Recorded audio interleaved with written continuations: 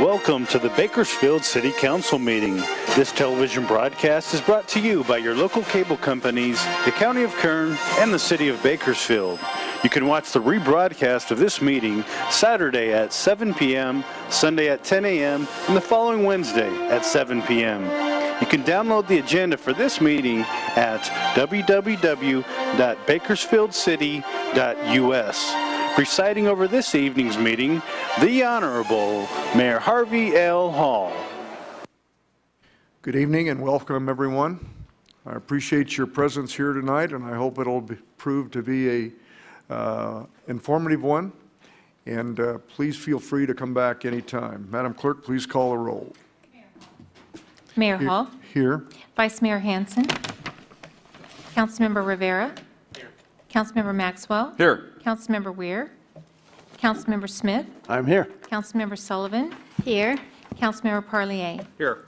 Mayor, a memorandum has been received from staff requesting to pull consent calendar item 8L from the agenda. At this time, I would like us all to stand for the invocation by Dr. Danielle Wright, Freedom Worship Center. And please remain standing for the Pledge of Allegiance by Nevaeh Herrera, third grade student at Princeton Elementary School in Delano.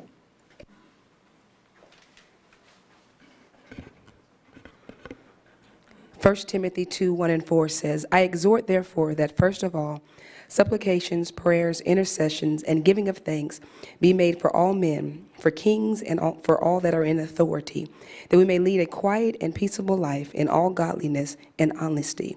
For this is the good and acceptable in the sight of our God, Savior, who will have all men to be saved and come unto the knowledge of him. Most High God, we acknowledge you on this day, and we just ask that you would take complete control over this city council meeting. We ask, oh God, that you would bless the work that is before the city council today. May every decision that is made, Father, be in your spirit. Turn us again, Father, in our hearts to you. We ask this, that in our city, in our communities, among each other, that there will be unity in the community. In Jesus' name we pray. Amen.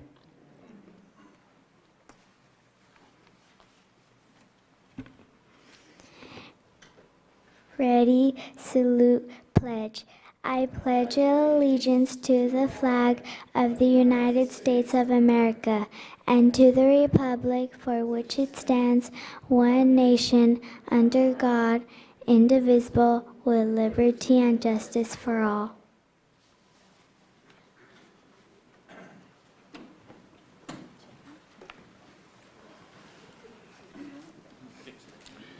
Before we proceed, I request that all cellular telephones and communication devices be silenced. Pursuant to City Council policy, council members are prohibited from sending or receiving electronic communications during the meeting, and we request the same from our audience. For safety reasons and as a courtesy to others, no signs are allowed in the council chambers. Also, please be courteous in the use of any still cameras and video equipment. Audience applause is allowed during the presentation portion of the meeting, but is not permissible at any other time during the meeting. Thank you for your cooperation. I'd like to give special recognition this evening to the Cal State Public Administration Political Science class and also additionally Liberty High School Government class. Thank you, everybody, for being here tonight. I hope that this will prove to be an interesting one for you and an educational one. I always offer you the opportunity to come back again at any time to learn about your city government. Madam Clerk, next item, please.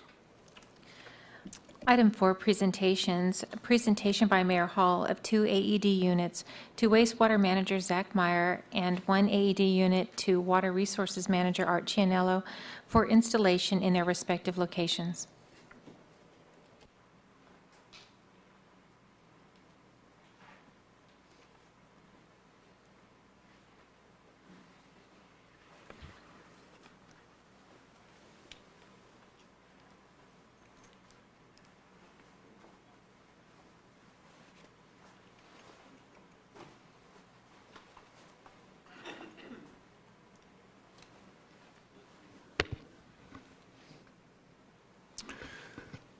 This evening marks a very special occasion for me to be able to accommodate the city by presenting and providing to the wastewater treatment facilities and the Water Resources Department 2 AED units.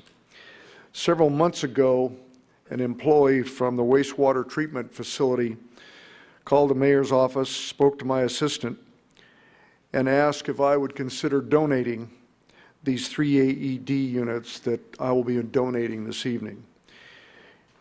With the use of AED units, we hope that we will not have the need for an AED unit at either one of these facilities, but this is the best way to save a life when a person stops breathing, and it's proven to be an outstanding tool for saving lives. And I think that since we have a number of these units already in service in the city, both the water department and the wastewater treatment facilities have received their training prior to this evening in the last 2 weeks. So we're ready to go with those departments, and I'm just very honored to be able to provide these 3 units. And so representing the Water Resources Department this evening is Art Cianello, and I'd like to call on Art to make a couple of comments. Thank you, Honorable Mayor and members of the council. On behalf of the Water Department, we sincerely appreciate receiving this AED device. Like Mayor Hall said, last week we received training from the manufacturer on how to properly use it.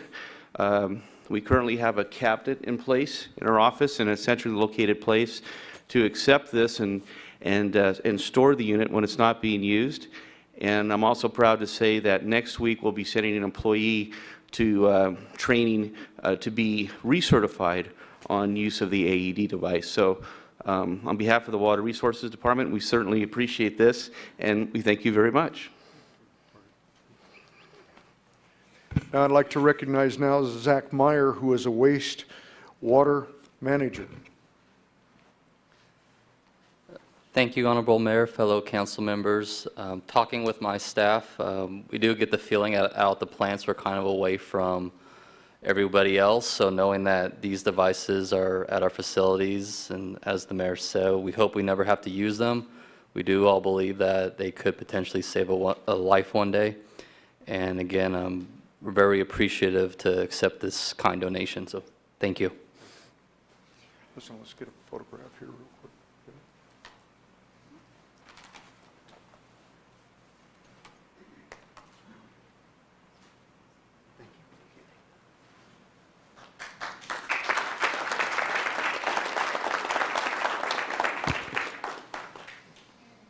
Next presentation is of a proclamation to Adam Kaler, Bike Bakersfield Program Manager, declaring May 2016 Bike Month and May 2016 Bike to Work Day.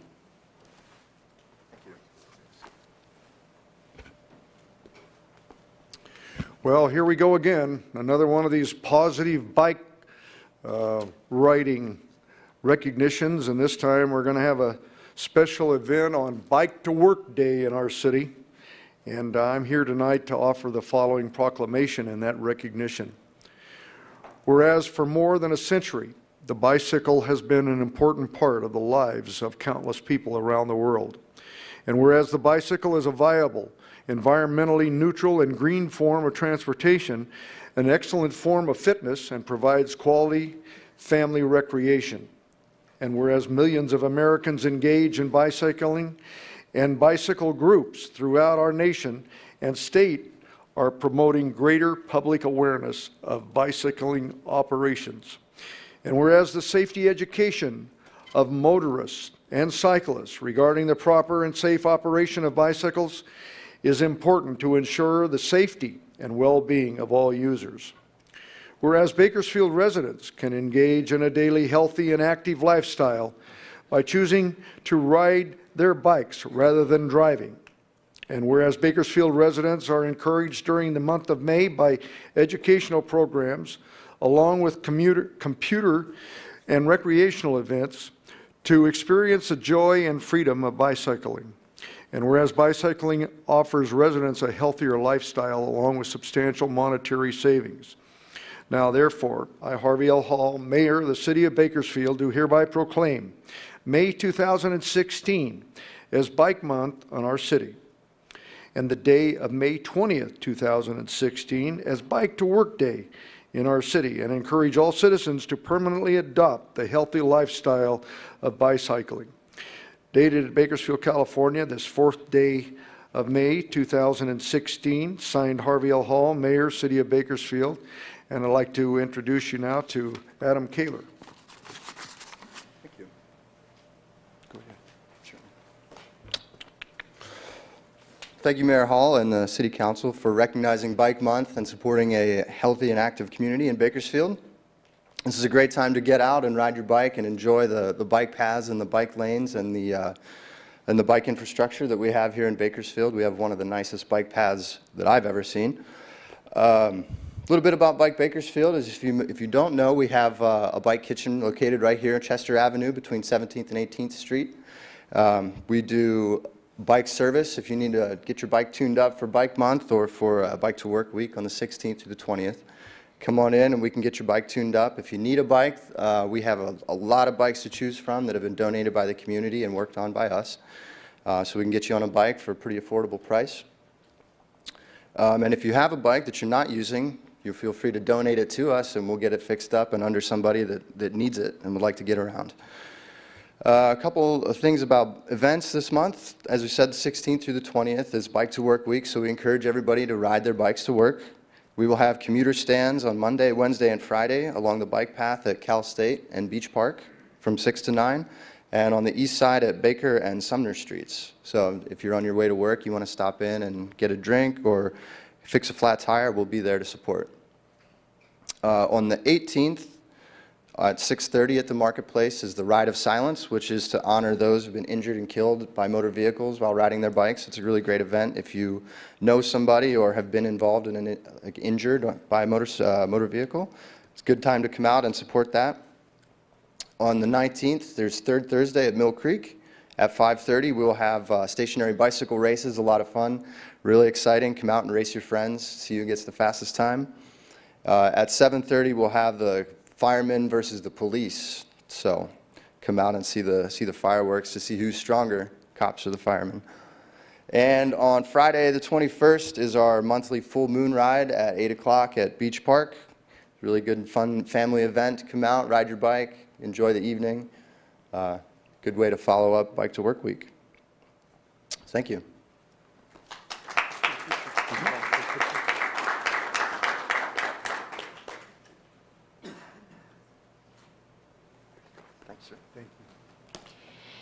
Item C, Mayor, is a presentation of a plaque to Don Lucas, owner of Don Lucas Jewelry, recognizing the company's beautification efforts.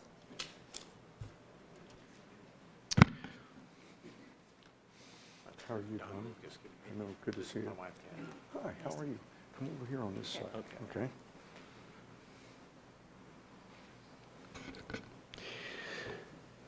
One of the outstanding things that we do as a part of Keep Bakersfield Beautiful is to honor local businesses each quarter that show a outstanding effort of beautification for their business properties.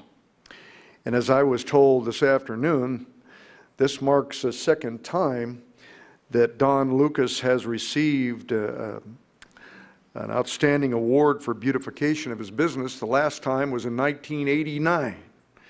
So here we are back again on May the 4th, 2016, and Don Lucas is going to be honored for this recognition of his beautiful business. You know, and one thing that caught the committee's eye on this, and my committee members are John Enriquez and Susan Stussy are here tonight, was the fact that with our drought requirements that we have, that Don Lucas and his staff came together and beautified his business by using all drought favored plants, and it just did a real good job for the 1700 block of Oak Street to bring some beauty to that area of our city. And so I'd like to present this plaque to Don Lucas in recognition of the Outstanding Business Award for Beautification. Thank you very much, Mr. Mayor. Thank you very much. Go ahead, Hess. Well, I would like to say a couple of words about this. Don had nothing to do with this. My wife prodded me to paint the buildings, do everything, and I said, well, the painting's over. Whew. Then all of a sudden, we're going to landscape this. We had a nasty little patch of grass that just, we had water spilling in the street trying to get it green, and so Kathy hired Bill Smith and DJ Weiner of DW Landscaping, and these guys did the artwork. And when it was done, I said, this is the most fantastic thing that I've seen in this town for a long time. In fact, I actually told Bill Smith, I said, Bill, we're going to get a beautification award. He says, oh, Don, you're full of it. I said, no, I'm not. So when I called him a few weeks ago and told him about it, he thought I was lying to him. I said, no, you got to come to the city council meeting. He says, no, I'm not doing that. You're lying to me. So anyway, I want to give a lot of credit to my wife and Bill and DJ. All I did was write checks. If they weren't there, it'd still look like crud. So anyway, and I also like to thank the city of Bakersfield and the citizens of Bakersfield for all the support I've had over the past 30 years in business. And just thank you very much if anyone's listening. Let's get a picture here. Okay. Bring all your friends in here. Let's get a picture.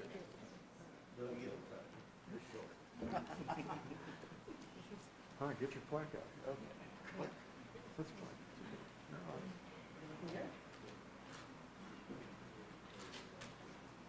Okay. Thank you. Thank you, Honorable Mayor. Thank you very much. All right. Okay.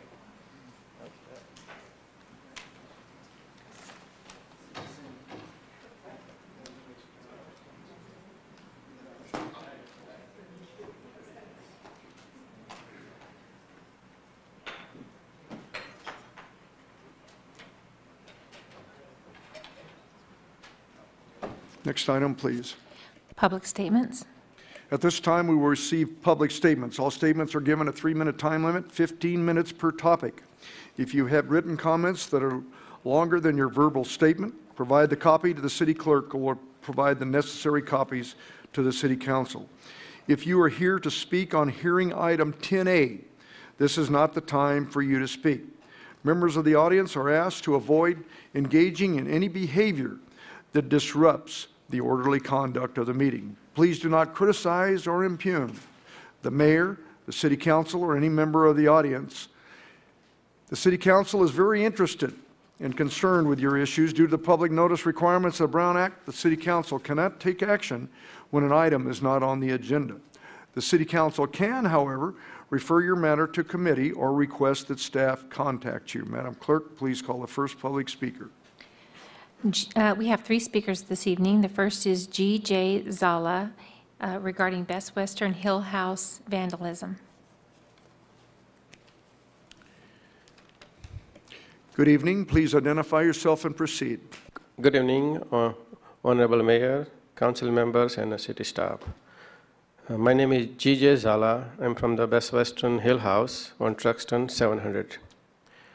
Recently, we had a lot more vandalism problem at our place, almost like every week. When our guest car got broken, they are very upset, checking out early. They say they will never stay with us again in the future, and living with a very bad image of my business and our downtown Bakersfield. It is very difficult to running a business in downtown due to this kind of situation. So I humbly request to help in this kind of situation, please. Thank you. Councilmember Maxwell.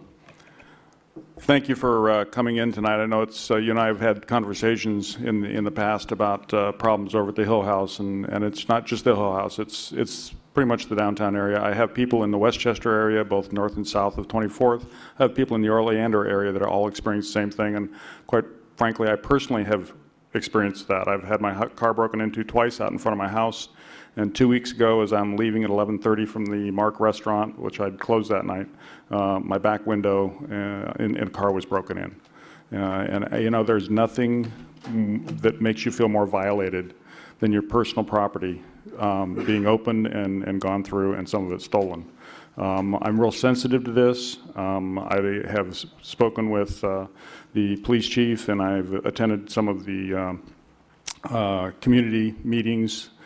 We've even conducted a couple to try and have the community help to try and solve this problem.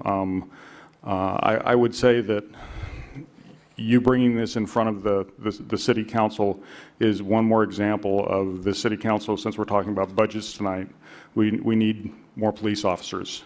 It's really what deters this type of crime more than anything else. I mean, our major crime is down, but very few of us experience murders and rapes and those type of bad crimes. What we experience is what I've just described and what you've described.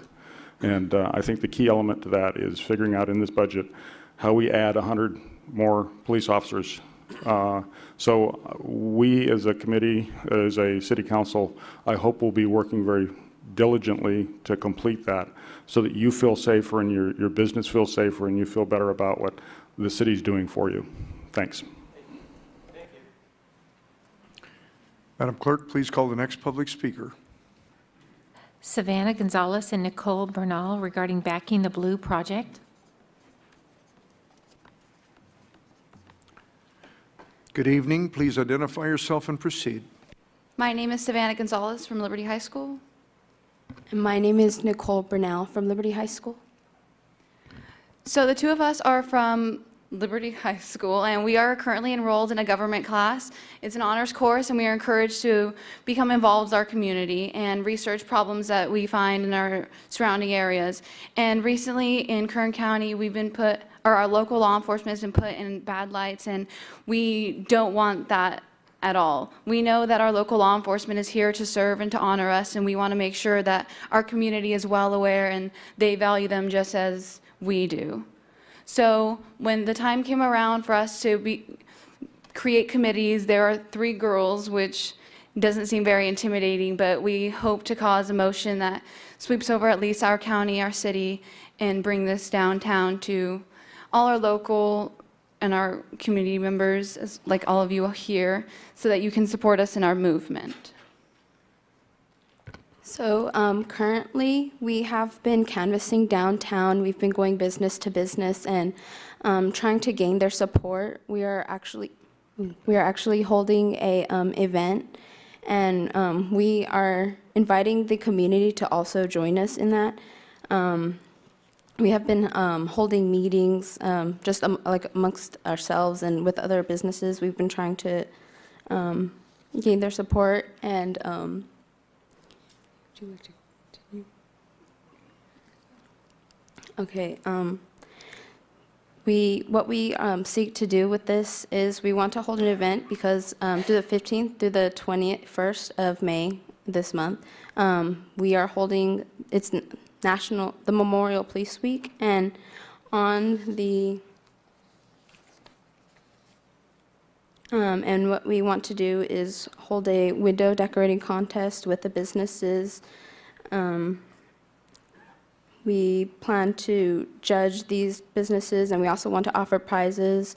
We will also be partnering with the Bakersfield Police Department in decorating downtown Chester. The trees, we want to light them with blue lights. We also want to decorate them in blue ribbon, to honor those who have fallen and those who are still standing tall and serving us.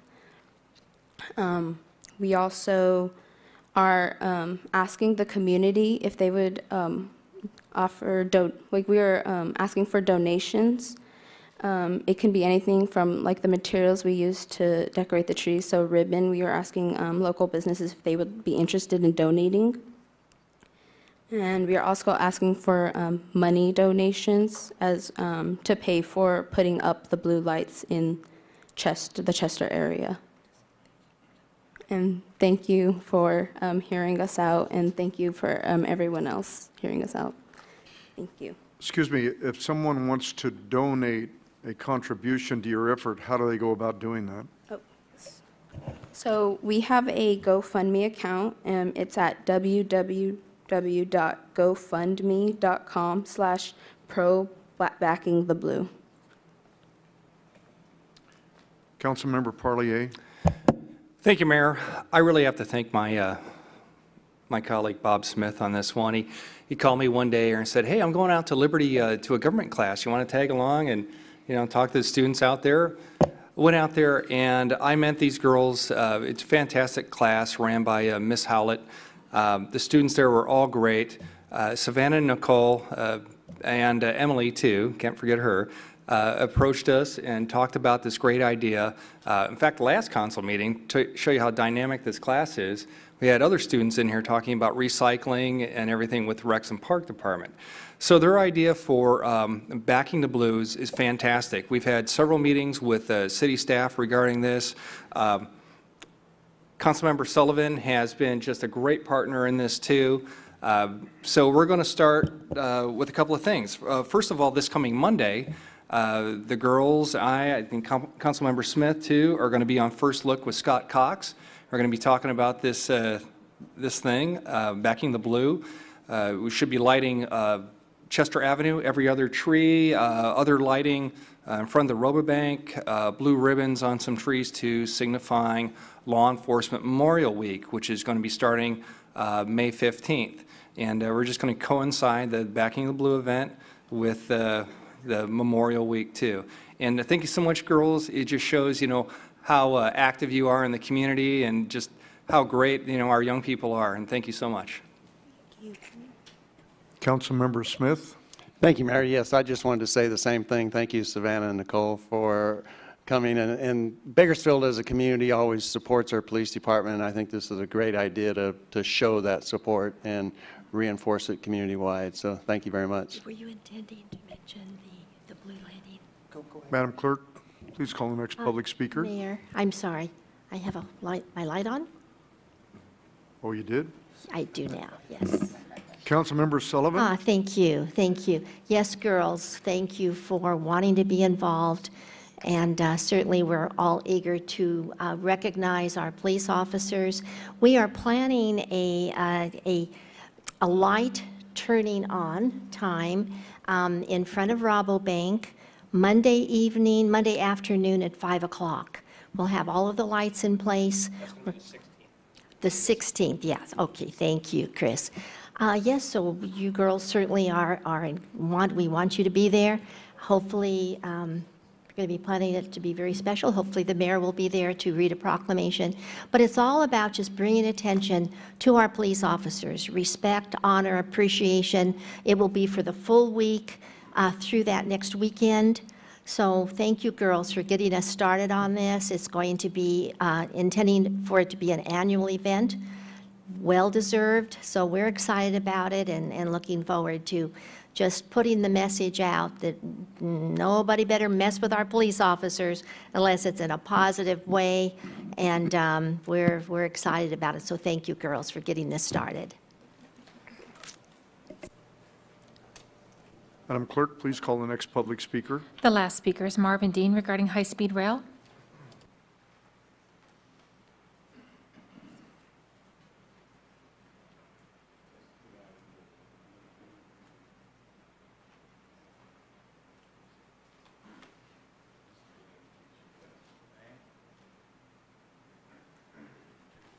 Good evening. Please identify yourself and proceed. Okay, before I get started, I would be remiss to not say this. Mr. Mayor, since you've announced you're retiring from our city, I'm sad and I'm pleased. First of all, I want to congratulate you for your many years of service. And if I had a chance, I'd come up. I don't want to take my minutes. I'd come up and shake your hand. But I want to say you have been a mayor for this whole entire city, for everybody. Man, you've been truly a blessing for our city. I, for one, I love you, man, and I appreciate what you've done. And I know you need time with your family. And just to fill your shoes, look how many people are trying to fill your shoes, 25 people to replace you. So you've been a blessing for this city. I'm here. I gave you guys I'm not going to read from the strip, but I gave you a strip. It says, "My name is Marvin Dean. I'm here speaking on behalf of the Kern Minority Contractors and High Speed Rail Association, which we formed as an advocacy group. And I'm here tonight to make an announcement and also to make a request of this city. The San Joaquin Valley High Speed Rail, the San Joaquin Valley High Speed Rail Association and the Kern Minority Contractors is holding its 9th annual public contracting conference. It's going to be a 4-day event, May 10th and through May 13th. And let me tell you why and what's going on. Some of you know that the city of Bakersfield is going to host a high-speed rail governing board meeting here on May 10th. And that's the second time only ever that the high-speed rail governing board has met in Bakersfield. One was at the Board of Supervisors. On the 10th, it's going to be here. And as you know, the staff has worked out an agreement with the High Speed Rail Association to settle the lawsuit to look at some downtown stationing location, and I believe they're going to announce that they're going to choose the site that the city has come up with. So it shows that the High Speed Rail is trying to work with this community.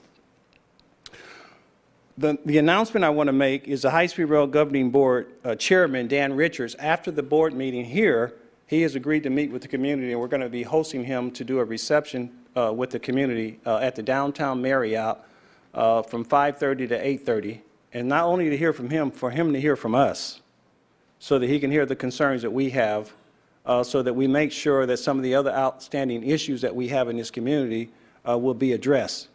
So I'm asking the city to participate. So in the letter, it states on the 10th, and I've given you 2 items here. Bear with me, I may be a few minutes over, but not long. On the 10th, we're going to have the chairman of the High Speed Rail reception from 5:30 to 8:30 at the Marriott Hotel. I'm asking Vice Mayor Harold Hansons to attend in behalf of the city, and I'm asking Doug Geisig to be on the 10th. On the 11th, we're going to have a tour. We're opening up a tour, a resource center at 1330 East Truxtun, and that is going to make sure that people in this community is ready for the jobs and the contracts. They have a 30% contract goal for small business, and they have a 30% for disadvantaged worker. We're going to make sure our people are ready. So we're opening up a resource center, and people can come in, kick the tires, and see what our facility looks like. That's going to be from 9:30 to 12:30 on the training center on the 11th. Then we're going to have a reception mixer, we call it a mixer, on the 12th from 5:30 to 8:30 at the Marriott, getting ready for our main conference we're going to have on the 13th.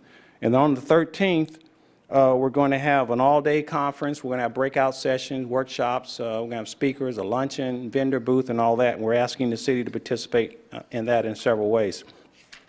And I'll wrap it up on this real quick. I talked to my councilman. Willie has indicated he's going to be in Washington that day. And there's 2 flyers you have. One is on the conference itself. It says the 9th annual conference. And as a part of the conference, it says community invited to a high-speed rail job information about getting jobs, because 30%, I'll be real quick, Mr. Mayor. So since my councilman can't come to speak, I'm asking my colleague on the air board, Bob Smith, which he and I serve on the air board together, I'm asking him to fill in for Willie, the time slot we have for Willie to come in and just make some remarks to those people who are looking for jobs. And then the last thing on the 13th, we're asking the mayor has already, we talked to the mayor to come and bring in a welcome for the general session. We're asking the TRIP people to be there on panel 1. We're asking the purchasing people to be on panel 2. And we're asking the public works director to be one of our luncheon speakers to talk about the Centennial Corridor project and what opportunities would be for DBAs. And I'll leave it at that, and I'll follow up with each of you later. And thank you for giving me a couple extra minutes. But this is very important. You got a couple of extra minutes because you said good things about the mayor. But I meant that, and you know I meant that. but the bottom line, this is very important. The High Speed Rail chair is going to be here, and I just say this is for all of us. And I'll close on this. $6 billion is going to be spent in this valley. It's who's going to get the jobs and the contracts and the money. If the money stays in this valley, it's going to benefit all of us, including public agency. So help us help each other so that this community will benefit from this project if it's going to come, whether we oppose it or not. Let's get the best project we can and make sure that we get the maximum benefit from it if it happens in our neighborhood. That's all I'm asking. So please help me help us. Thank you, Mr. Mayor and the council members. Councilmember Rivera, did you have comment on this? No. Madam Clerk, please call the next item. Oops. Mayor, the next item is workshops. Item A, fiscal year 2016-17 proposed budget overview.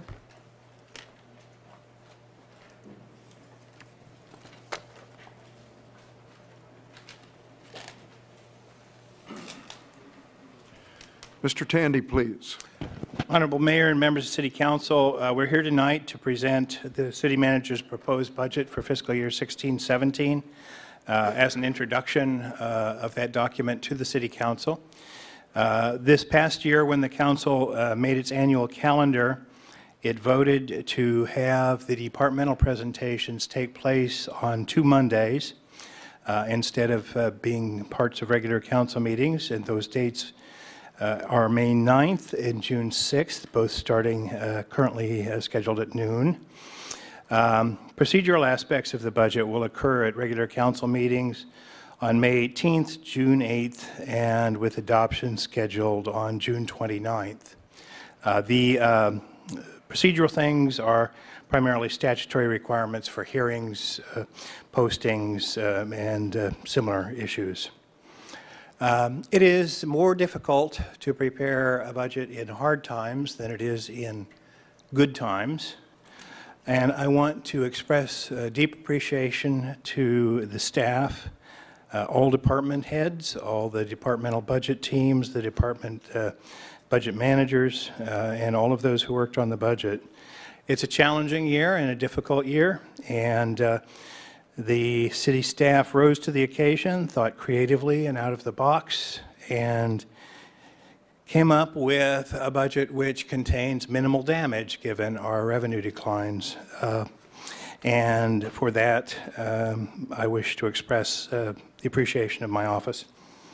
Tonight, the actual document presentation will be by Chris Hewitt and Nelson Smith, who are the key members of the budget team that worked on this document. So Chris will be next. Thank you.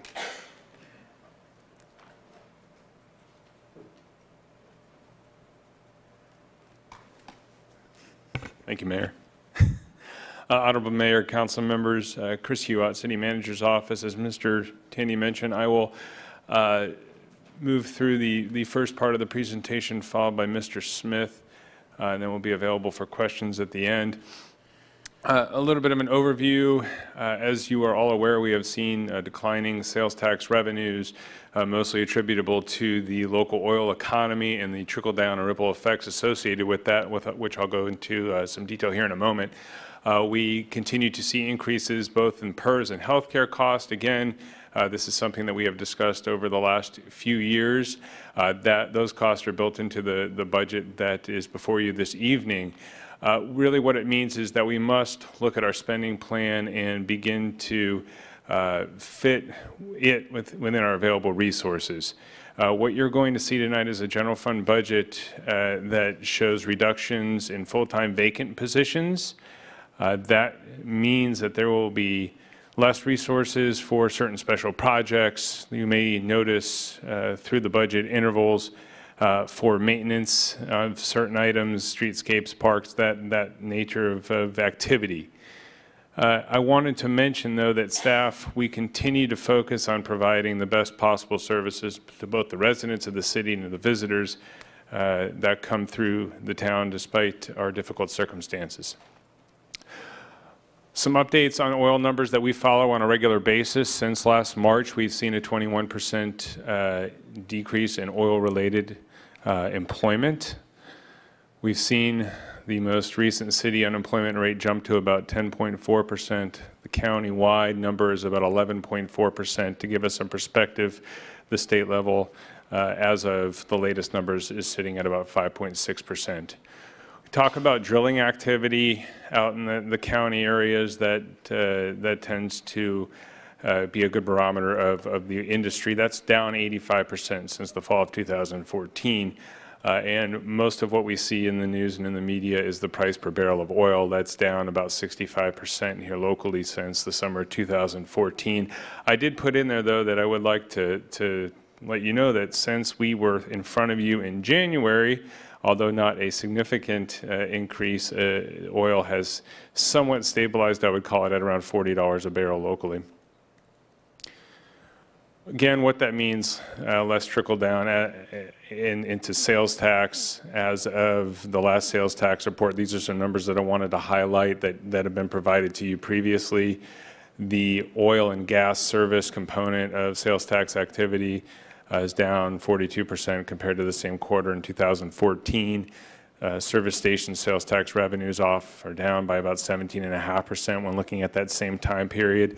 We get into the indirect or the disposable income type purchases that are made when there are layoffs, when there are impending layoffs. We see declines in stuff like new car sales, which is down, as well as retail type activity. I did want to mention some positive news. We've actually seen development activity remain relatively steady. We actually got some new numbers yesterday for April of 2016. Single-family home permits through April 2016 are at 430. We look at the same period in 2015, we show 520. There's a caveat in there that our building staff has made us aware of, is that some changes in building code around January they think impacted 1 month of numbers, but they, at least at this point in time, are showing steady numbers month to month after that. Solar permitting remains very, very steady. You can see we had 1,695 permits year to date through April compared to just over 1,700 in 2015. Another focus of staff, and this has always been a focus, but is more so now than ever, is a focus on applying for grants that leverage and maximize local dollars. We've been very successful in the past with receiving grants for various programs and activities and projects, and we continue to make that a focus of our office and of the departments. We are in the process right now of applying for 6 or 7 more grants that deal with local road or infrastructure projects, bike and pedestrian improvements, hazard mitigation projects, and employee wellness programs. We'll get into more of the detail of these categories here in just a little bit, but as a summary, secured property tax for next fiscal year is actually going to show we're projecting a modest increase of 3%. That's based on our discussion with the county and properties that are within the city of Bakersfield. It's a little bit different, of course, when we're talking about countywide numbers. If you see in the media and from reports, they deal directly with the mineral values and oil prices. But within the city, we're projecting a positive 3%. Sales tax revenue is what we're mainly focused on and have been focused on. We're showing about a four-month quarter combined negative 5% trending for the current year. That has resulted in reductions of approximately $3.5 million to the general fund. We're not anticipating any growth for next year, but what that does do is compounds things, and as we'll show you later in this presentation, we had to reduce spending in the current year, and we're continuing to reduce spending in the current year.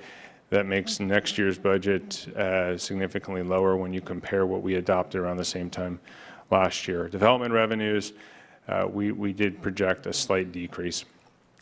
Transient occupancy tax or hotel tax, again, we have oil-related travel to the region that has subsided or decreased over the last 18 months or so, so we do anticipate a 5% reduction in transient occupancy tax revenues.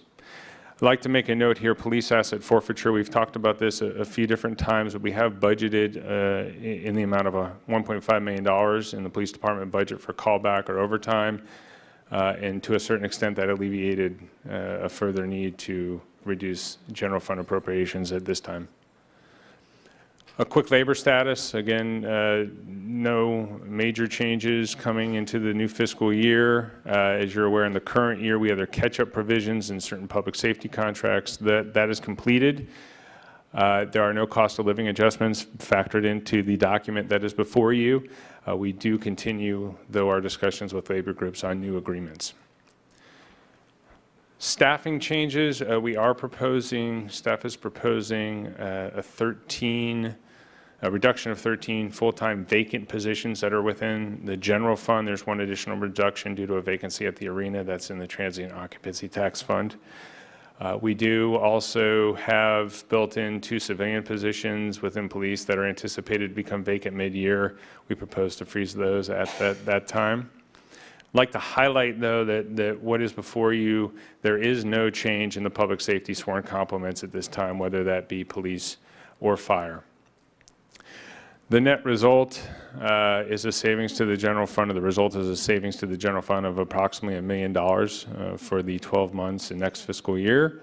Those savings are reflected in the respective departments that you'll hear more from over the coming weeks.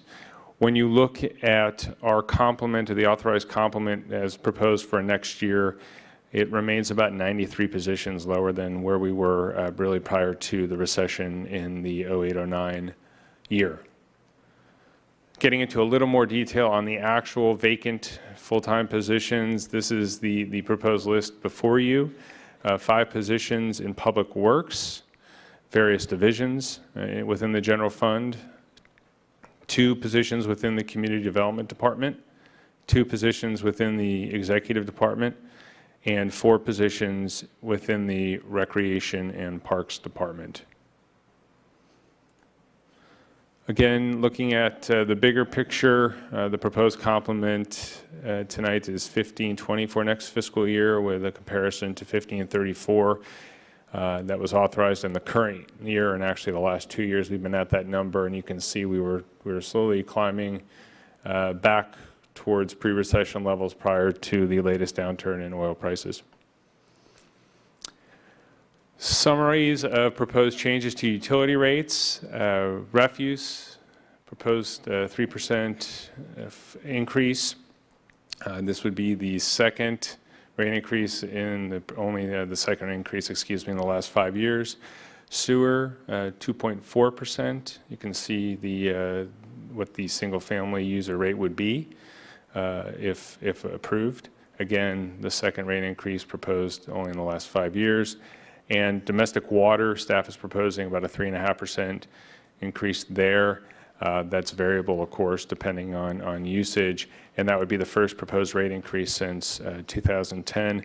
The various departments, the individual departments, will be providing you with some more information on these as we move forward, and we do have a public hearing, I believe, for these set for June 8th. Additional items of note that I wanted to make you aware of: Fleet Services continues to replace pieces of equipment that have met their end of life. This number of $6.3 million was built into the budget after multiple reviews of the equipment list, and it was actually reduced significantly from what was originally proposed based upon economic circumstances. And our Information Technology Division, it also replaces equipment throughout the city, and again, it's about $1 million, but reduced from originally proposed, what they originally proposed. A little bit about the non-departmental in this case, the retiree healthcare annual required contribution related to our other post-employment benefits for retiree healthcare. The general fund ARC for next year is $5.2 million, or is identified as $5.2 million. We've had some overfunding in the previous years, so we're able to reduce the contribution next year to about $3.5 million. That doesn't really change the funding status. It actually allows us to remain fully funded. And I believe Mr. Smith, and next week when he has his finance presentation, will have some additional information there about the ARC. We do have a contribution built into the budget. Over the past few years, the symphony and the Beal Park Band have been funded at a slightly higher level. We're proposing a 10% reduction there and a step down in the council contingency over historical amounts to $25,000. A highlight, we are proposing to continue the spay and neuter program. If you recall, the council actually increased the amount for that program to provide low-cost spay and neuter vouchers. That's built into the budget for next year at that higher amount of $40,000. Turning to the capital improvement program, our total proposed capital improvement program for next year totals about $54 million, and I will go through some of the highlights. Nick Fiddler will be presenting you with a more detailed review of the capital improvement budget during the Public Works presentation. Next year for the Thomas Roads Improvement Program, we are proposing to allocate $28.4 million in local funds. There's no federal earmarks or federal dollars being proposed to be allocated next year. This is a little bit different than in years past. It's more of a timing thing than anything else. There are two projects that are being proposed for the corridor. One is $7.2 million for the last phase of the right-of-way fund acquisition, right-of-way acquisition funds that are needed, and then $19.1 million for debt service and for future construction costs of the corridor. Moving into the community development block grant, this item also appears in more of a formal hearing process later on your agenda, but as constituted, proposing $1.76 million for various curb, gutter, and sidewalk improvements throughout wards 1, 2, and 7. And there are 3 shade structure projects that are also proposed, and a lighting improvement project that's being proposed in Ward 1 there at Martin Luther King Jr. Park. Park Improvement Fund, these funds are used entirely and solely for the purposes of what they describe, park improvements, proposing $1.2 million in additional funding for the continuation of the development of Phase 3 of the Sports Village, $275,000, in additional funding for the Phase 2 of the Mesa Marin Sports Complex in Northeast Bakersfield, and then 2 playground rehabilitations in the next year. Local street projects, non-trip related local street maintenance and improvement projects. This is a breakdown of the funding that we are proposing for next year. That is local funding. Totals about $23 million. You can see the various sources there. $6 million from the Capital Outlay Fund, which is transient occupancy tax, $14.3 million out of the general fund, and $2.6 million in the Transportation Development Fund. A couple of the projects that I'd like to highlight quickly are 2 pavement rehabilitation projects. I believe the first one is in Ward 2, California, from Oak Street to H Street. A pavement rehabilitation project on P Street from Brundage Lane to California Avenue, and 2 street improvement projects to widen areas of the road where they're not widened. One is the west side of Weibel Road.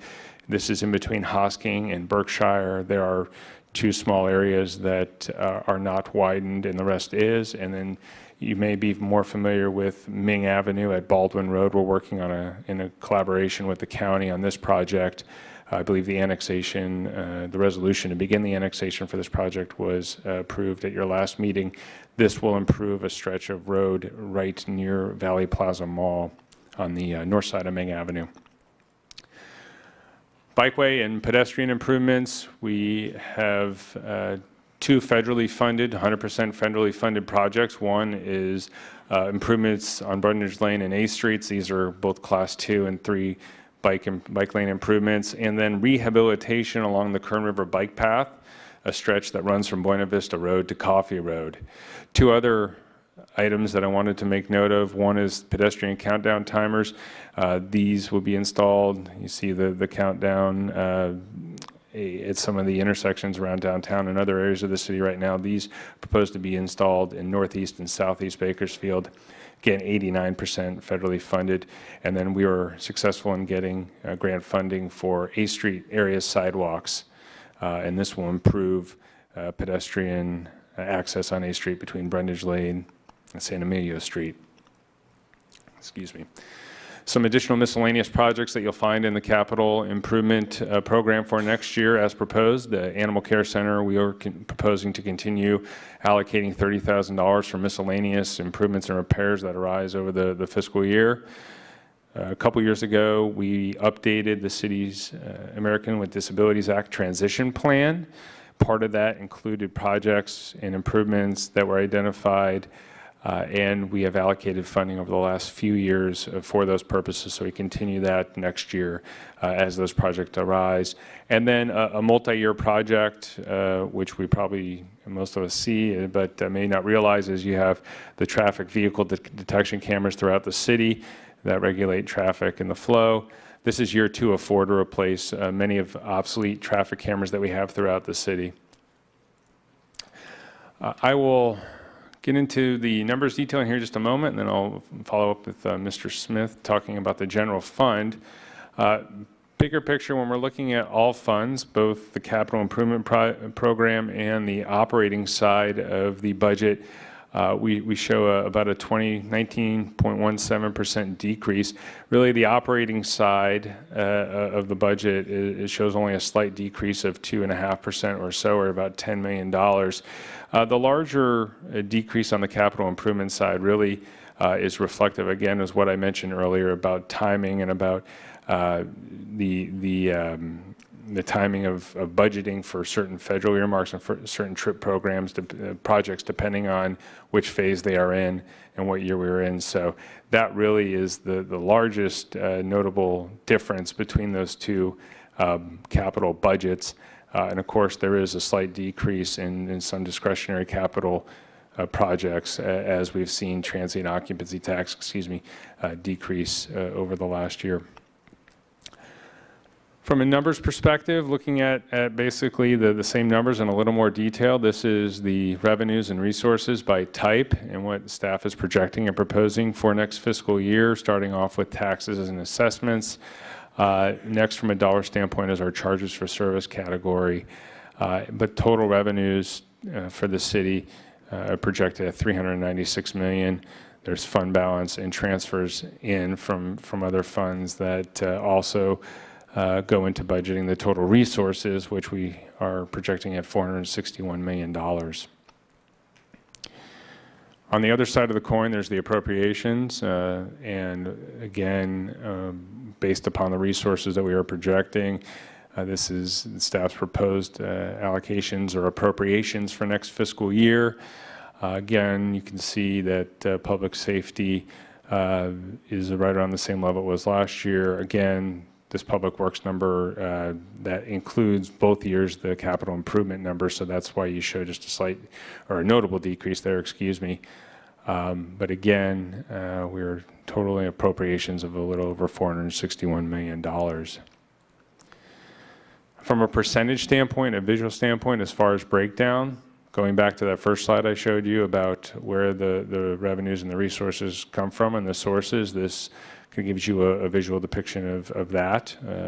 Taxes and assessments and charges for service nearly equal with the remaining items you can see.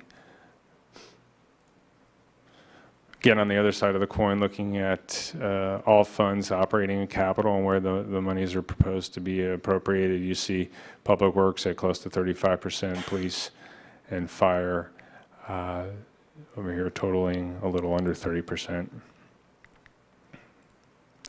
And with that, I want to turn it over to Nelson Smith, who is going to provide you with additional information on the general fund.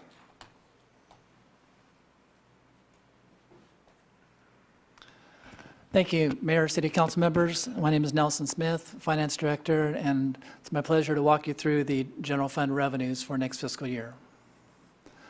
This is an overview of general fund revenues totaling $195,975,000. As you can see, the two largest components of general fund revenues are property tax and sales tax, making up a little over 71% of total revenues. A little more detail on property taxes. We're proposing a budget of $73,826,000 for next year. The two largest components of that are current year secured property taxes and the property tax in lieu of VLF. This is a graph showing those figures for the current secured property taxes. These numbers do include unitary tax as well. The blue line is the current year revised estimate showing a 4% increase from 37 million to 38.4, and then next year's estimate is 39.6, which is a 3% increase. Sales taxes are the second largest general fund revenue source, about 34% of total general fund revenues. We're proposing a 5% decrease in the current year from 70 million down to 66.8 million, and our estimate for next year is a zero growth. This is a chart of the sales tax history. You can see the decline over the past couple of years with the $66 million estimate for next year. Other taxes make up about 5% of general fund revenues, including the utility franchise tax, business license tax, and real property transfer taxes. License and permit revenues, a little over 1% of total general fund. The largest component of this are development permits, building permits for the most sake. Intergovernmental revenues, which are basically federal and state grant revenues, approximately 1% of total general fund revenues. Charges for service make up a little over 10% of general fund revenues. Maintenance district services are the assessments to the citywide park and median maintenance district that is collected on the tax roll. We have interdepartmental charges that go into this account. Development fees, these would be inspection fees from the building department and public works. And then the fire charges, that is the fire fund revenue that comes from the county of Kern with the joint powers agreement between the city and county fire departments. Fines, forfeits, and assessments make up about 1% of general fund revenues. You can see the $1,586,000 there are seized asset monies. This is proposed to be transferred to cover overtime and callback pay for the police department next year. And miscellaneous revenues, again, a little less than 1% of total revenues. And that concludes my portion. I'm going to turn it back over to Chris for the remainder of the presentation.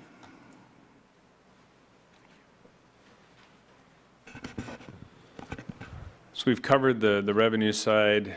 You're now looking at a slide that shows the proposed general fund budget for next year by department, the appropriations side, showing a little over a 2% decrease as compared to the current year adopted budget. That's roughly $4.1 million smaller in size. Public safety, remains around $123 million. I believe that's a little over 60% of the total proposed general fund budget for next year. Again, an item of note there at the bottom. The council contingency is proposed to be reduced once again from $50,000 to $25,000. Again, just visually looking at where the dollars, the resources that are available that are projected next year in the general fund are allocated to both police and fire. Show again over a little over 60% or so, and then followed by public works, recreation and parks, and so on. I'd like to also break the general fund down in just another way. Another way to look at it is by category. Personnel, salary, and benefits make up about 80% of the general fund, operating close to 20%. Both the capital, which is operating capital side of things, is less than of course, 1% there, and fiscal transfers is very small as well. Moving forward, our Q1 2016 sales tax figures, those will be released in mid-June. Between now and then, and as we do pretty much every day, we are monitoring all revenue sources, and we monitor all other indicators that we do have at our disposal, and we'll be making recommended adjustments as needed as we move forward. I wanted to end at least the budget portion of the presentation with the fact that we continue to focus on council goals and priorities with our available resources that we do have.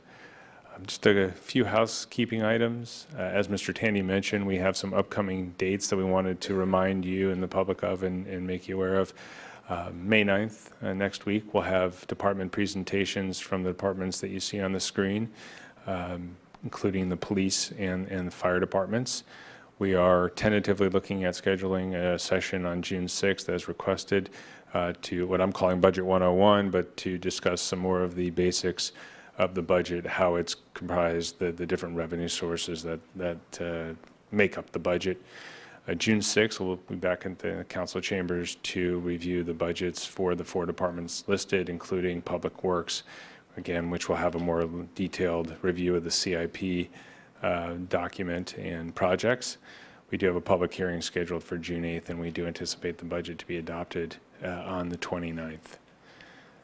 I'd like, again, with our new website that was just launched, hopefully we've made it easier for people to locate the budget information. It's under How Do I, right off the homepage of How Do I, and you learn about the city budget. That has not only all the presentations that'll be made this year will be posted the morning after the meetings, but does have archived information there as well. And I put this coming soon here because over the course of the last couple of years, there's been interest in implementing an open budget platform. I am happy to let you know that staff is currently working with a vendor to implement that. This is an example screenshot of a dashboard, not from any of our data, but just an example. Under this platform, you'll be able to drill down into certain revenues and expenditures and operational budgets and capital budgets to get more information on various operations. We do look to have that being rolled out to coincide with the new fiscal year. So again, that is in the works and on track, and we're happy to be able to report that back to you that should be coming out soon. I'd like to end my presentation again with recognition of the budget team. You see all the various names here throughout and the various departments. They help us each and every year work on ideas, concepts, and ways to maximize the resources that we do have available. Department heads and budget managers, we would not be able to put the budget together without them. And of course, city staff, many of them are behind the scenes, so to speak, working on the budget both during the budget process and year-round. And again, without them, this would not be possible. So with that, myself and others are available for questions. Thank you.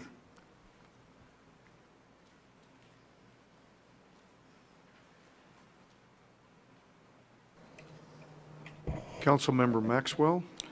Thank you, Mayor Hall.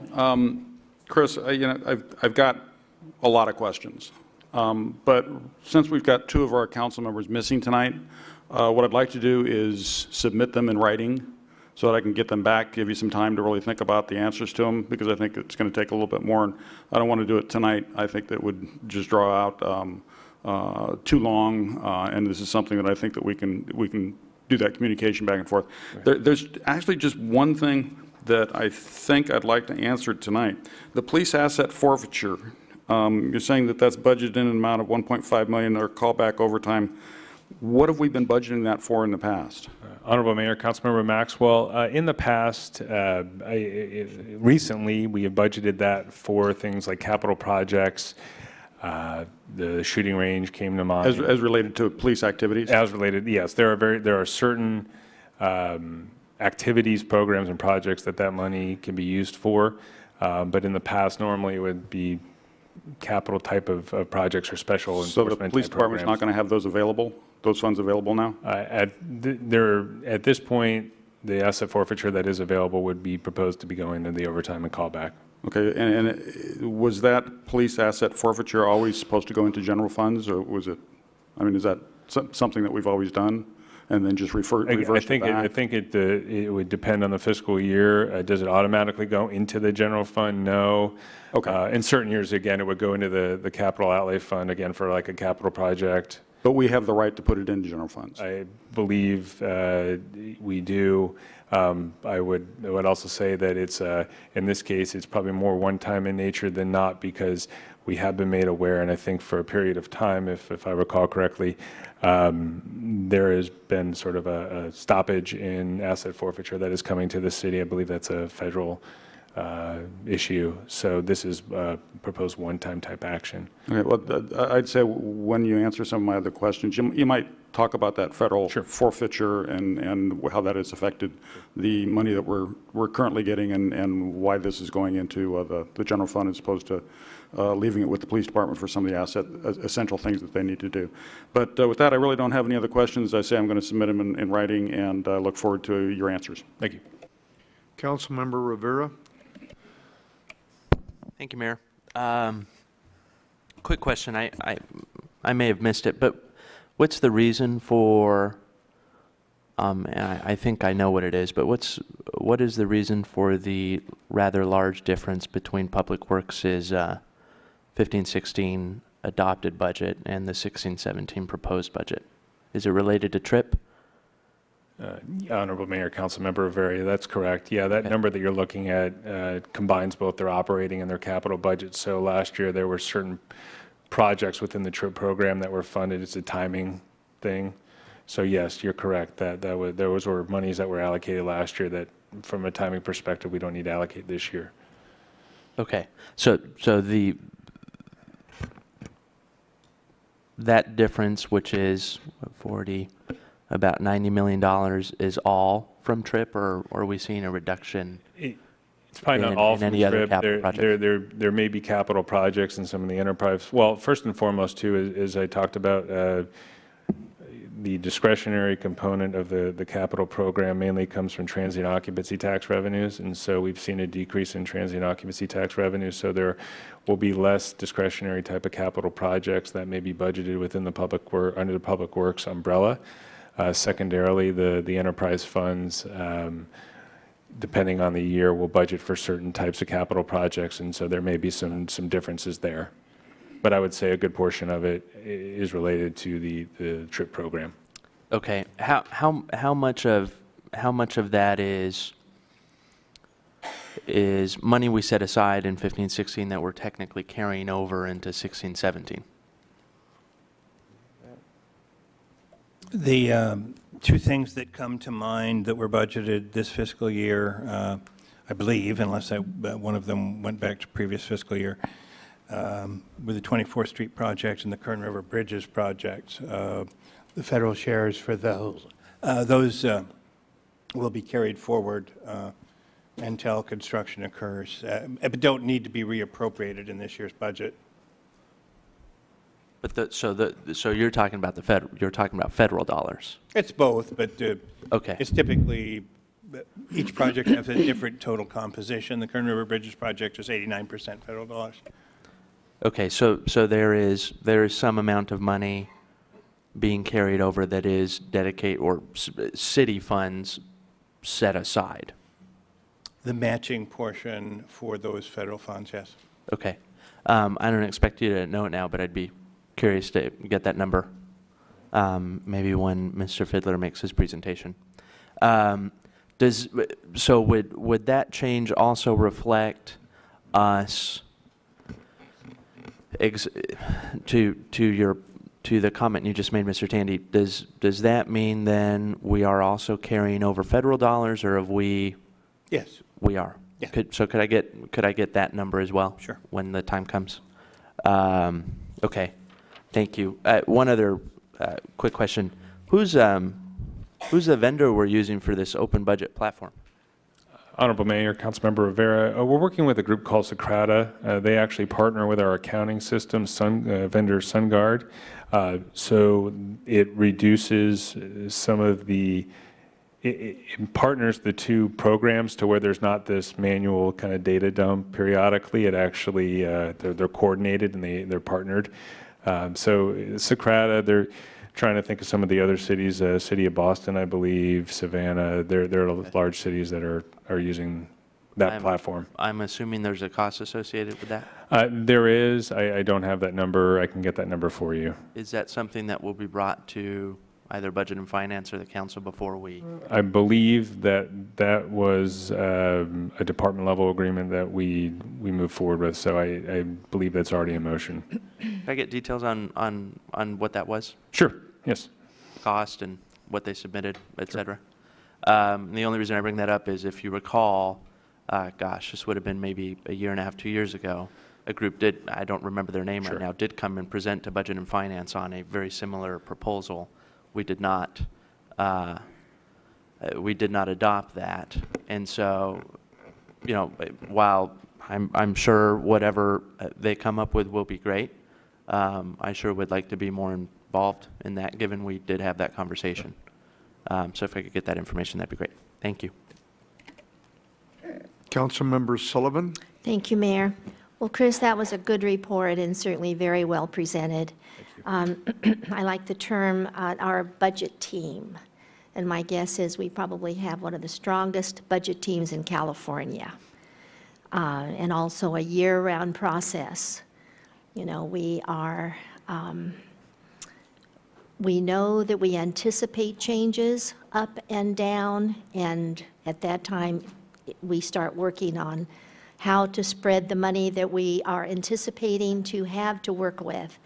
And it looks like it's well balanced again. It's certainly, our budgets always represent hundreds of hours of work year-round. So anyway, it's great that we're able to present this openly, and appreciate the information that's given to us, giving us a chance to understand. This, of course, was an overview tonight, so we'll all have questions, and certainly there will be answers. So anyway, well done, Chris. Thank you. Thank you very much.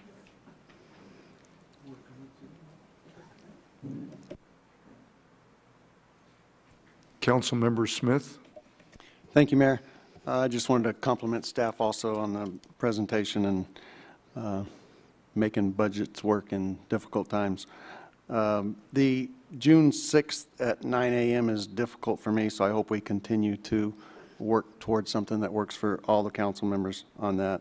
And the open budget platform is, something we've been talking about for a while, and that's great that the whole community can go on the website and see exactly where every dollar is being spent. I appreciate that.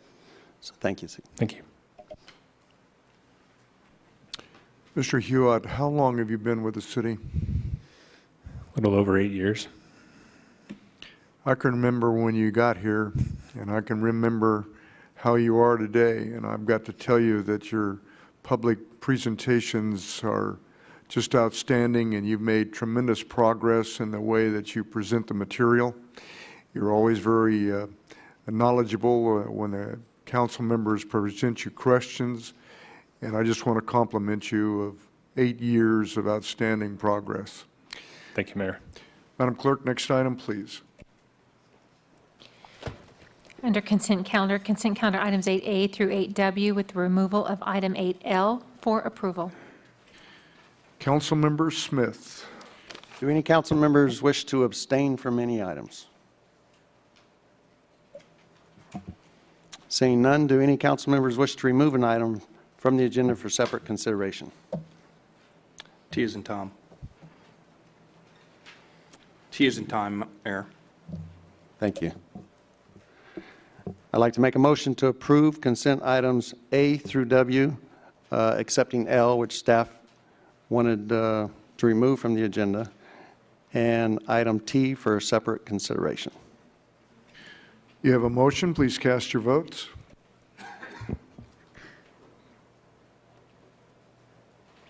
The motion is approved with Vice Mayor Hansen and Councilmember Weir absent. Councilmember Parlier on item 8, T as in Tom, please. Thank you, Mayor. I just want to thank Jack and Carol Craig for their donation to the city for the new police dog, or canine. They contributed $8,640. And talking with the personnel at the PD today, there was really no connection with, the canine unit or anything with this wonderful family here in the city. And they just, I believe this is the second dog or money they've donated for a dog. And again, I just want to thank them for that. I also move this item. Thank you, Mayor. You have a motion. Please cast your votes.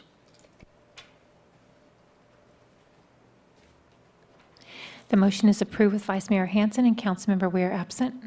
Madam Clerk, next item, please. Next item is hearings. Before I open the public hearing portion of our meeting, I wish to state the presentation time policy. Each side will be allowed 15 minutes. It is 15 minutes for all speakers. Therefore, it is important that you identify yourself and make your statement quickly so that others may speak.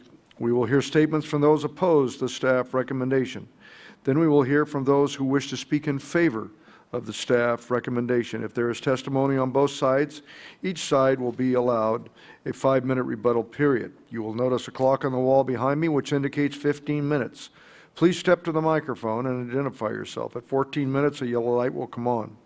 At the end of 15 minutes, a red light will flash indicating that your time is up and to quickly end your statement. You may pose questions during your statement, but they will not be answered until the public hearing is closed. If you have written comments that are longer than your verbal statement, please provide it to the city clerk, and she will provide the copies to the city council. Again, please be courteous to others who wish to speak. Unless there is an approval by the majority of the city council, there is a strict 15-minute time limit for all those in favor or in opposition to staff's recommendation. So please be precise and do not repeat the remarks of previous speakers. Madam Clerk, please read the first public hearing item.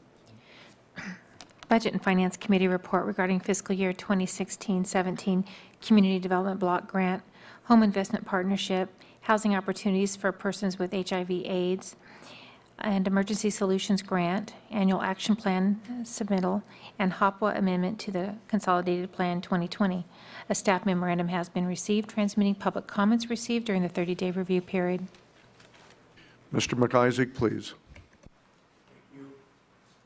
Thank you, Honorable Mayor and members of the council. If I have the clerk turn the screen on.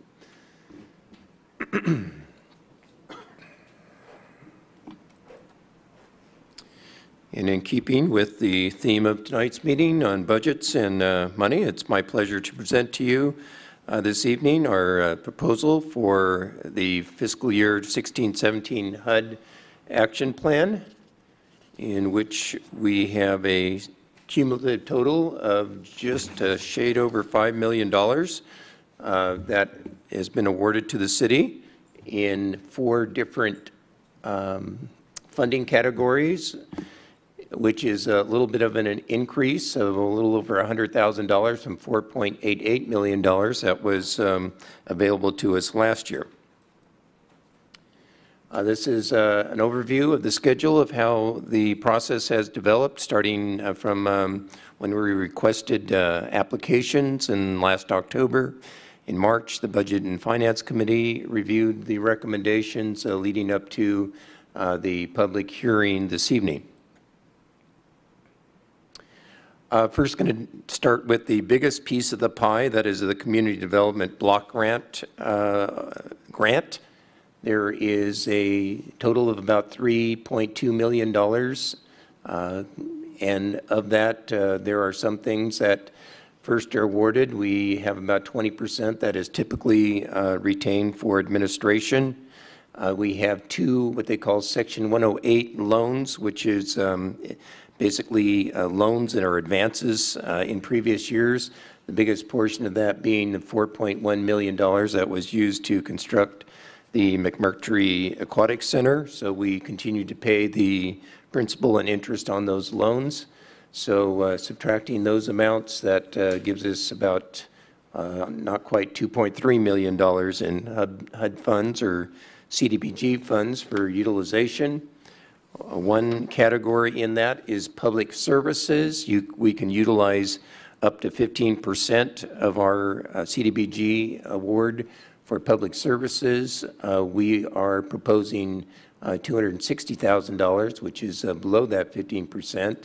One of them is for $100,000 for fair housing program services. HUD has recently issued a new rule to affirmatively further fair housing, which has required us to devote a larger amount of money to providing fair housing services. $85,000 to the Bakersfield Senior Center. This is an ongoing contribution, annual contribution we give to them to continue their services to the community.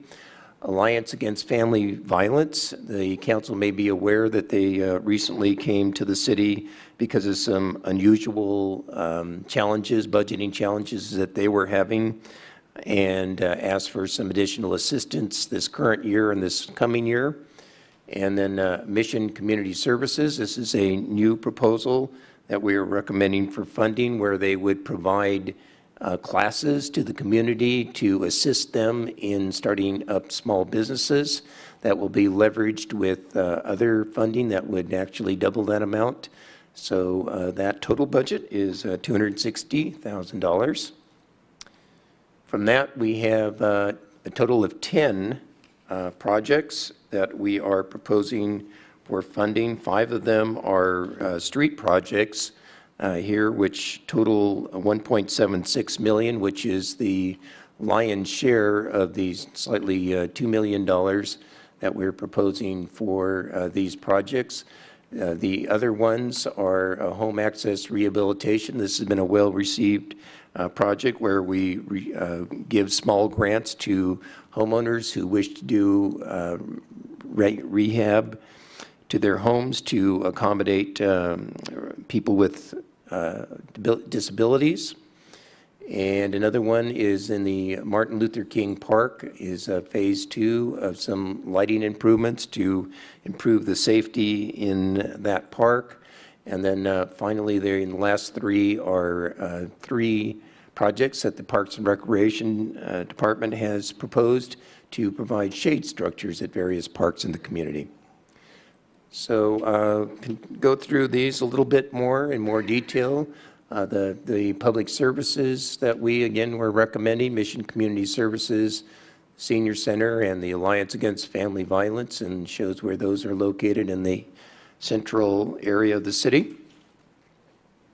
And again, as I stated, the biggest share of the community development block grant funding is for continuation of the curb, gutter, and sidewalk reconstruction projects. This is something that the city has been emphasizing over the last number of years and has been, I think, been very well received and has helped to improve some poor street conditions in some of the low and moderate income areas of cities. And this is an example of some of the conditions that this program helps to correct.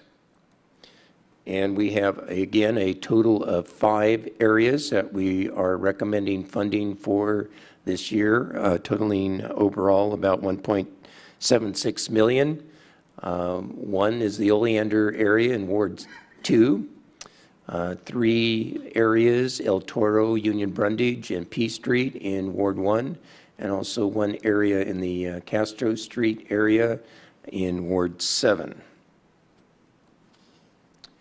Also, as I mentioned, we have 3 proposals to install playground shade structures. As you can well imagine, in the summer months, the playgrounds get pretty toasty, so these shade structures help to make them more usable year-round. This is an example of one of them in Jefferson Park.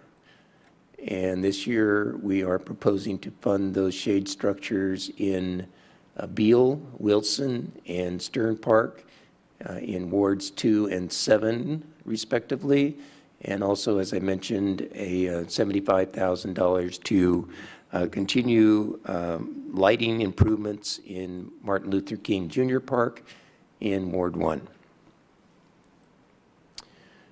Moving from CDBG into the Home Investment Partnership Program, this year we have available resources of about $1.1 million. We continue to move forward. Just on the consent calendar, approved a couple other rehabilitation programs or projects to improve some existing housing projects in the city. So we have the funding for this current year totaling minus administration of just about exactly $1 million, which we will reserve for allocation to future needed projects.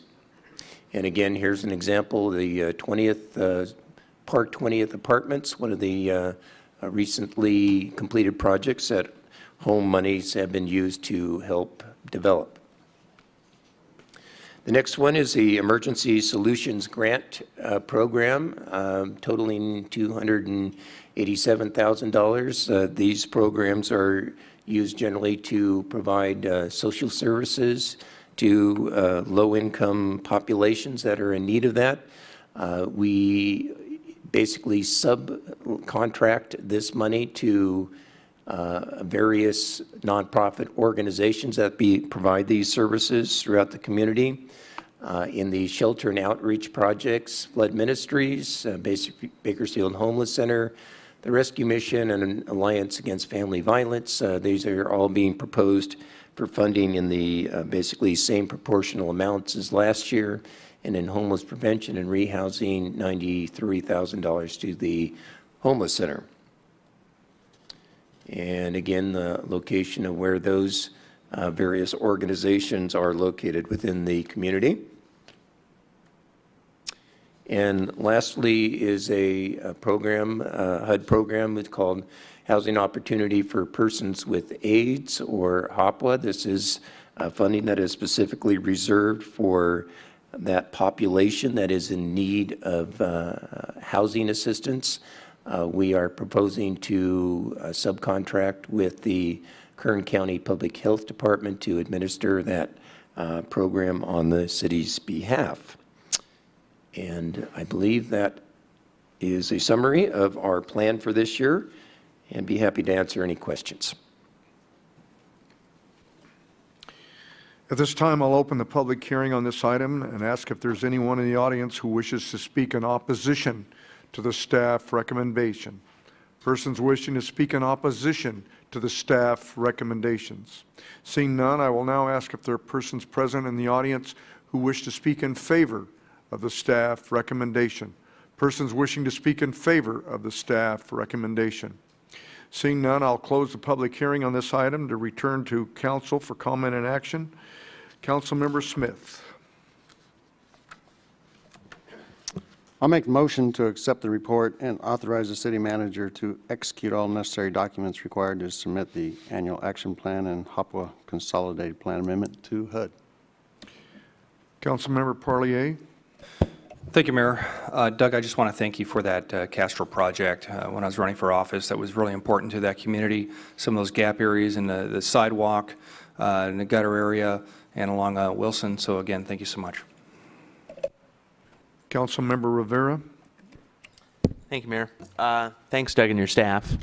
We heard this presentation a little while ago now in Budget and Finance, and I'm delighted that we have quite a bit of activity going on in Southeast Bakersfield. 2 questions. Where are we at on the 2 Section 108 loans?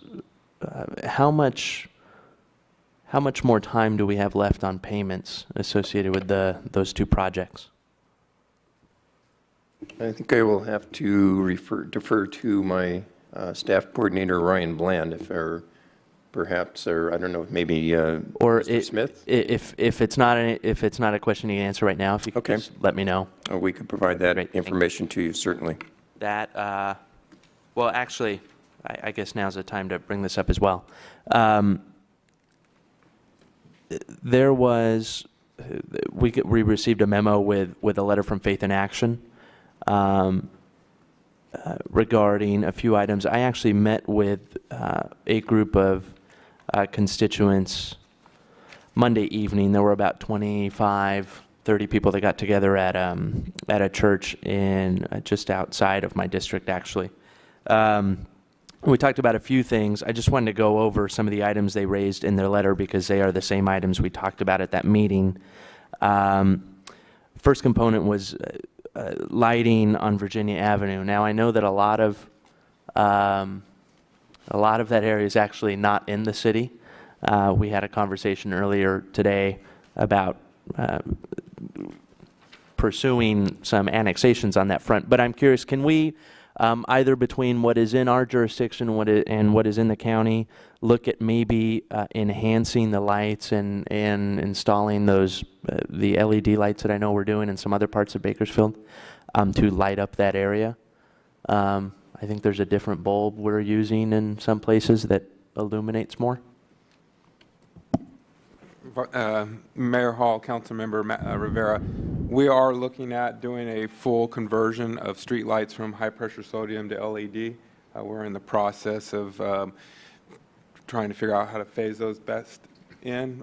For Virginia Street, we are not coordinating with the county for their pockets, but we can try to reach out to them and see if they could work with us in those areas. I think that'd be nice. It'd be a shame to have half the street lit and the other half not lit because there's a line drawn halfway through it. So if we could look into that, that would be great. Is there anything we can do related to shade or playground shade requests at a school? Is that something that falls under CDBG jurisdiction or eligible project requests? I would think that that is potentially available, assuming it is in a low and moderate income area within the city limits. We'd have to obviously coordinate with the school district to fund such a project, but I think that would be potentially eligible. Okay, if we could reach out to the school and potentially, incorporate that into next year's cycle, and if possible, have them submit an application, I think that'd be great. And then the first point in their letter was related to parks, a community center, and a library. Mr. Hewitt and I had a conversation regarding this, but I figure now's as good a time as any. I'd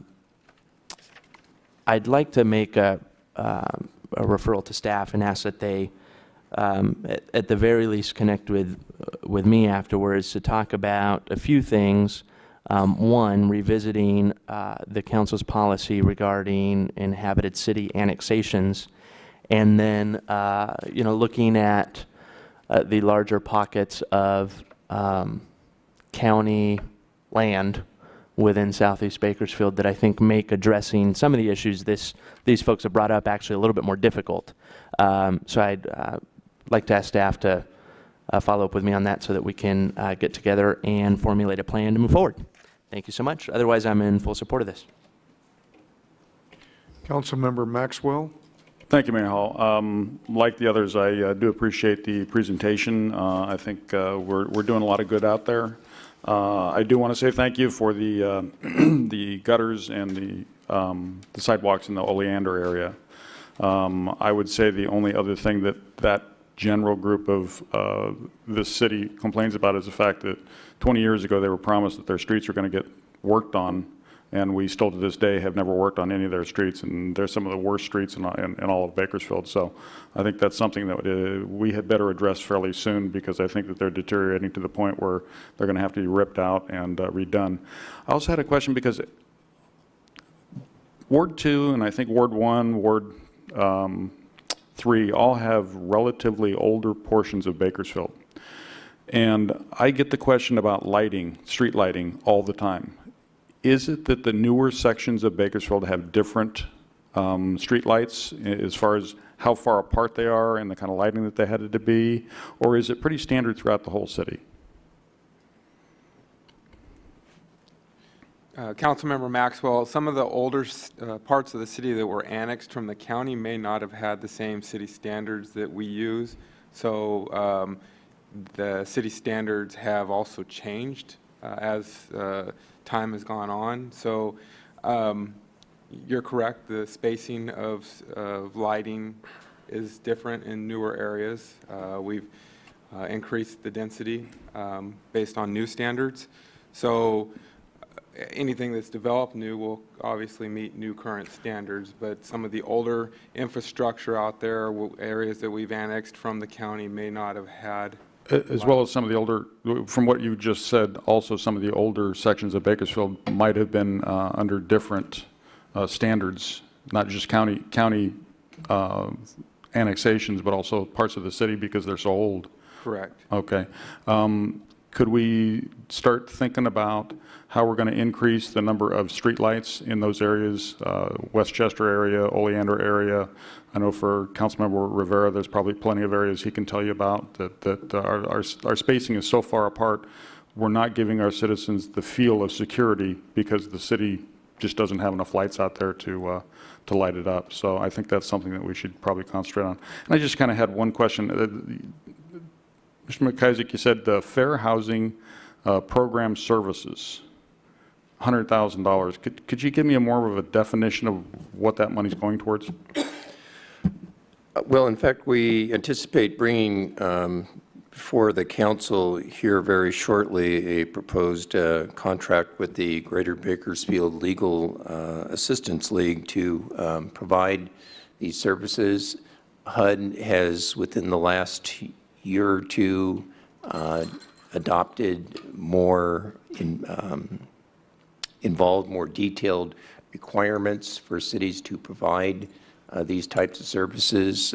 So we are reaching out to a separate contractor. In this case, we're proposing Greater Bakersfield Legal Assistance that can provide assistance to homeowners who have, or not homeowners, but residents who have issues with fair housing.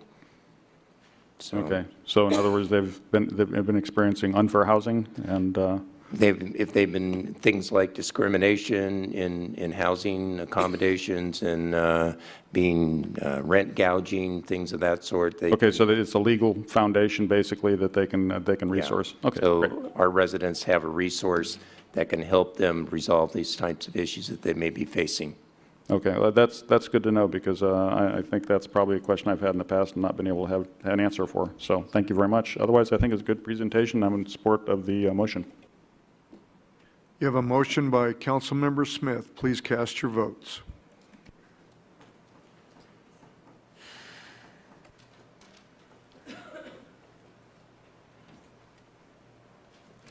The motion is approved with Vice Mayor Hansen and Councilmember Weir absent. Madam Clerk, next item, please. Council and Mayor statements. Councilmember Maxwell. Thank you, Mayor Hall. I recently was at a neighborhood watch, and I'd like to commend the police department for the people that were there. I know that I've already spoken with both the chief and the assistant chief about the people that were there and what a great job they did.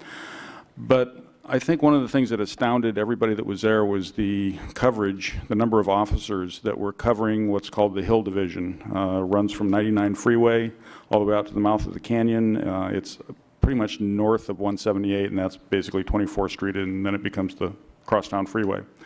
And you know what I'd like is to get the staff to give us an idea or at least a schedule of how many officers during the different shifts are covering the different geographic areas. Because from what they were saying there, I think there were either 4 or 5 officers covering that geographic area on any given night. And it just, I think it was astounding to those people that number of officers, which is relatively small, was covering such a large geographic area. So I think it would be helpful for all of us on the City Council to know exactly how many police officers are scheduled at any given point during the day in the different divisions that we have and how big those divisions are. So that would be my one referral. Thank you. Councilmember Smith. Thank you, Mayor. Just a couple things. Again, I wanted to thank the mayor for supporting the employee appreciation breakfast yesterday. That was wonderful. And again, and a shout out to the employees of Bakersfield. I always think that we're very blessed in the community to have employees that love to serve the community and are there to do their best to make it a better community, as we all try and do. Appreciate the grant on the agenda for bike racks downtown. I think that adds a lot to downtown, not just for bicycle parking, but also it's a piece of artwork, and to see those bicycle racks is a good thing. So that's it. Have a great week. Thank you. Councilmember Parlier. Thank you, Mayor. I want to echo Bob's statements too regarding your support of the employee breakfast. It was fantastic, Mayor. And I also like to thank the council members, executive staff, department heads that were out there serving their employees and recognizing their service to this community. Solid waste? Who's out there from solid waste? Anybody? Kevin Barnes was just excellent. I met him. I had a problem with an area. It's off of Coventry. It's a very large fourplex area. They had couches and mattresses and pallets, and it was just a mess out there. And he sent the Tom Birch retiree group out there to clean up, along with the solid waste trucks. They just did a fantastic job. I couldn't tell you how much debris they removed out there, but it was a lot. Also last week, I was contacted by a gentleman in my area, and he had a code enforcement complaint. I went over there and visited with him. He was 82 years old, has some health conditions, and the bottom line is he has a fixed income, not the ability to take care of his front yard. So I reached out to Valley Bible Fellowship Church, And over Saturday weekend, their Adopt a Block crew went out there, cleaned up his property, solid waste again. Robert was fantastic with them, showed up. We loaded several bins full of trash, but that's not all. Community Relations, both Cindy London and Allie with the PD, Community Relations, reached out to him and put him in contact with some county services. So we should get some services through the county also. And also want to thank code enforcement on that too. When I talked to them about it, they were very amenable to, adjusting their schedule on reinspection and stuff. And also, it just so happened that his neighbor, who's disabled, had a notice of violation, and while the church group was there, they went to the neighbor's house and took care of his yard too. So it was really great. The last item is the 4th of July fireworks at Riverwalk. As we know, with our current budget crisis, and a couple of our main sponsors backed out from last year. And we were about halfway to our goal of approximately $50,000, but we were still substantially short. In the last couple of days, two great sponsors have come forward. Today, PG&E has made a verbal commitment for $5,000. And yesterday, Southern California Gas, or SoCal Gas, has also made a commitment for $5,000 to help support our community fireworks display. And last year, I believe it had over 14,000 people, and it was just a great event for the community. So I want to thank all of our sponsors. Oh, I got to mention too that Haddad too has also said that they're going to be definitely interested in being one of our sponsors too. So I just want to thank them for their community support, and that's it, Mayor. Thank you so much. Councilmember Sullivan. Thank you, Mayor. Well, the word annexation has come up again. Just sitting here reflecting how many times that subject and that word has come up over the last over 20 years. I'm certainly very strongly in favor of working toward eliminating the many pockets that we have within our city. Alan, could we have an update, just what would be involved, how possible it might be, just to give us an idea what we're up against and how possible, probable, improbable it might be. That would certainly be very interesting to hear about. So I would appreciate that. Yes, good news about the 4th of July. And Mayor, yes, thank you again for sponsoring the Employee Appreciation Breakfast. Most of us were out there. Of course, the day could not have been more beautiful, but it was, of course, Hodell's. But it was just a very nice morning, and we are delighted to be able to, we certainly do appreciate our employees, and it's just a nice time to show that appreciation, greet everybody, and, just sit and visit, and everybody knows that that's what the morning is about, appreciating our employees. So certainly very nice, so thank you for that. So that's it for tonight. Excellent presentations and good meeting. Thank you. I'd like to express my appreciation to Vice Mayor Harold Hansen for filling in for me at the last meeting, and I'm told that he did an outstanding job, and so if I'm absent again, then we can call on him. On April the 23rd was our 15th anniversary of Great American Cleanup Day, and I was happy with the participation of a number of the city council members that were there that day.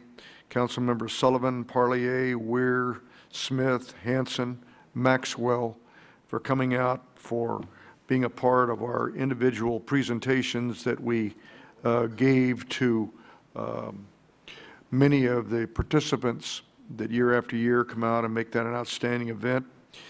It was nice that we had the privilege of having the Great American Cleanup Executive Director for the nation here that day, and I took her around several of the spots, and she went with me to the Rayleigh for Life event, and it was just really good that we had that 15th anniversary, and everyone did such a marvelous job and contributed. So I want to thank everybody, Solid Waste Department, the Parks and Rec Department, everybody that makes up the committee for the Great American Cleanup.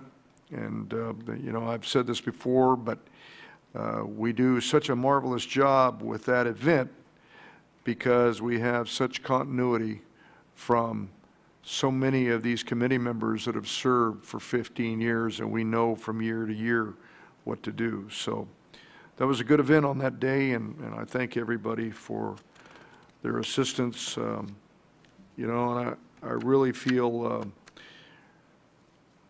honored that I was able to contribute those 3 ADs tonight to the city, because it can make a difference.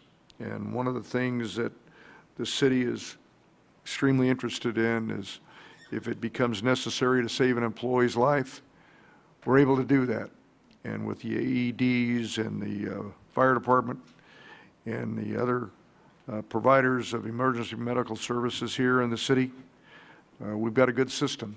And I'm glad to hear the continuation of more further education for the various staff members, because that's what it all takes. And we need to encourage people to get involved. If they are confronted with an emergency, a medical emergency, they need to take action immediately. Call 911 and take immediate action to restore breathing or make sure that we can have a survivor from an incident of that natural event. So if there's no further council comments, we stand adjourned.